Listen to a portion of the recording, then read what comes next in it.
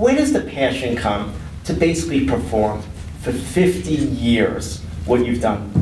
Well, I guess it's something I kind of knew about when I was just a child, but you know, I mean, I didn't exactly know what I was going to do, but I knew early on I was going to be involved in some form of entertainment, because it was just something I knew as a kid. I didn't know if it would be in acting or it would be in music or I'd be a visual artist, but I knew I was going to be in some form of the art world. From the time I was probably 5 or 6 years old, I was avidly listening to records, and I was a closet singer, because when I was a kid, you know, it was for boys to sing was kind of considered to be a sissy thing to do, you know, in the environment that I grew up in. But there were some great records in my parents' record collection. My parents were a little bit older than my peers' parents, and so I was listening to some of the crooners. I was listening to Sinatra, and I was listening to Ella Fitzgerald and Benny Goodman, some of the big band orchestras. So my musical influences were a little different than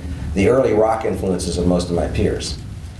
And so it was probably about age 13 I started actually singing in public. My voice changed early.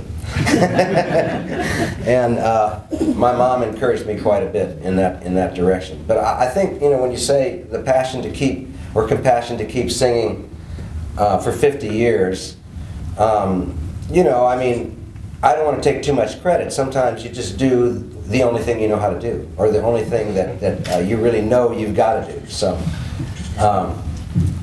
50 years later, it looks like, you know, a great accomplishment, but all the way along the line, you know, you really never know how long you're going to keep doing it.